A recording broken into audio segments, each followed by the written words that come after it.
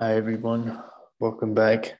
Wanted to explore the Renaissance and what we can learn today in terms of interconnectedness and interconnectivity of different disciplines.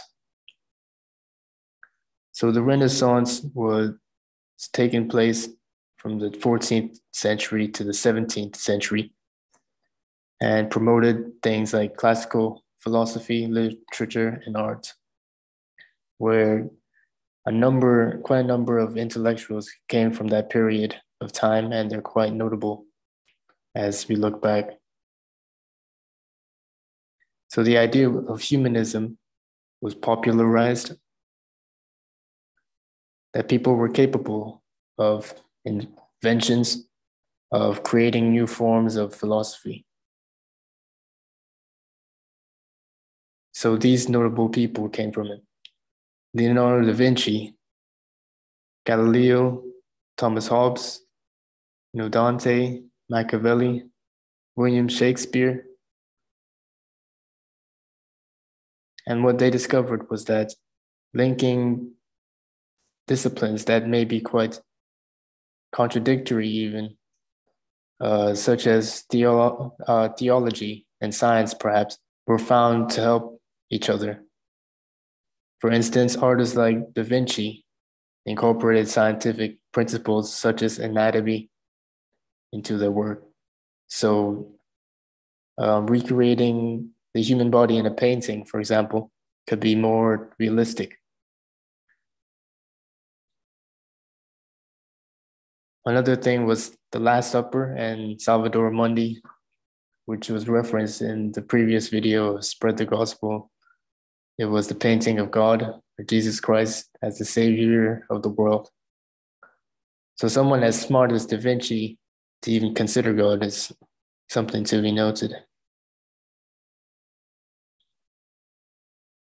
So what seemed to be humanism and individualism also coincided with their exploration of the Bible and sort of reproducing the Bible in art form, and could even be seen as a movement in reformation of the church when Martin Luther in the 16th century started a revolutionary movement which led to the Protestant Reformation, another form of Christianity. Now, furthermore, if we explore the life of Leonardo da Vinci, you see he was dubbed as the Renaissance Man because he was like a polymath. He had a wide range of knowledge and learning. So he was a painter, architect, inventor, and student of all things scientific. Apparently, he was self-taught and self-educated, and he thought that our observation was perhaps our greatest power as humans.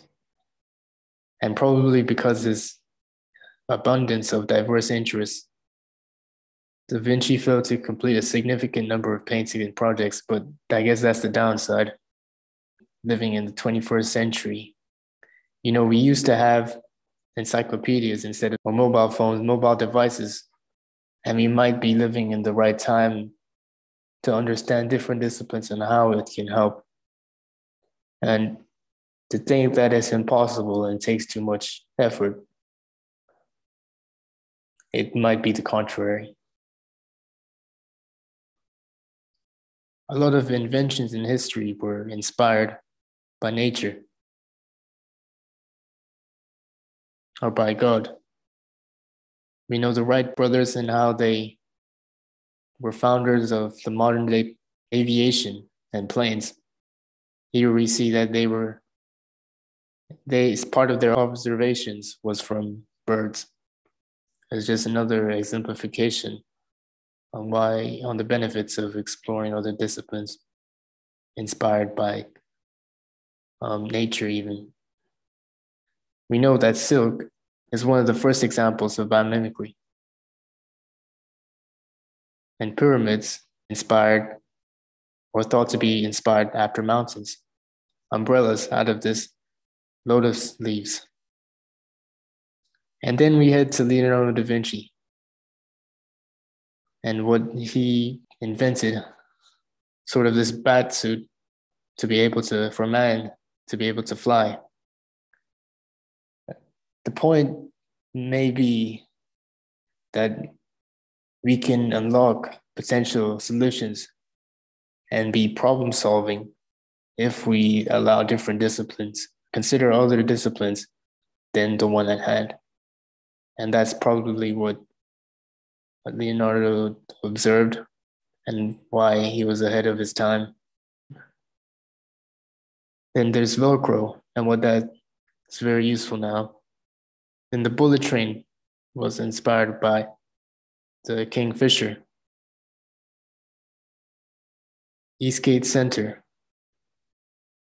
And then we head to circular economy, and which does sound like a big term, but an easy way to understand this is the idea of planning business models with no waste. So the manufacturing process, there wouldn't be any waste.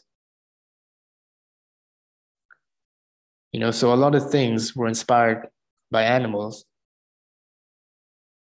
to think that we would need to look to animals, to think that we would need to look to a different discipline to solve something. Maybe uncanny, but surprising that it could help. For example, we're living in a time of the coronavirus as we speak, and there are claims that shark skin is antibacterial. So if we try to implement that, that may help in times of pandemics. And this sub was created by the Ohio State University. So if we further explore the circular economy, biomimicry would be under the umbrella of that. Taking note of the Ellen MacArthur Foundation, we see that they advocate for the circular economy, and they have a plethora of partners with the same mission here.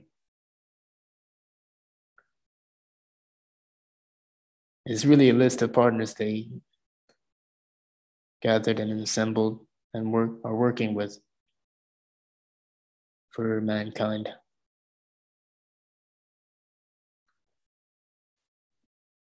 The professor in the previous link we were at in the biomimicry section in the interview, he said, looking back in the future, we might be living in the circular economy, and where I used to think that it may be another renaissance that we're living in. And perhaps the appeal of superheroes on the younger generation is biomimicry once again. Spiders, they shoot different types of web, real spiders, 7 to be exact. Poison Ivy, the supervillain, I should say, from DC. Wolverine, who do have semi-retractable claws. Groot from Guardians of the Galaxy, and Ant-Man. Black Panther, and how he is popularized in 1960s. We know of the civil rights movement and how it relates to Black Lives Matter.